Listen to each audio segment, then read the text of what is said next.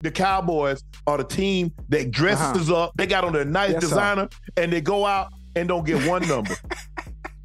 The Cowboys do this every year. You already know how it's going to end. They're going to make the playoffs, and they lose it in the first round. Last time they went into the championship game was 95. So they went to the Super Bowl and won in January of 96. Tyron Smith is probably 34. At 95, he probably was about 11 years old. Do you realize the last time they played the NFC title game, Tony Pollard wasn't even born? CeeDee Lamb wasn't even born. CeeDee Lamb was born in 99. For real? That man born in 99. That's crazy, man. We getting old. But we getting old, man.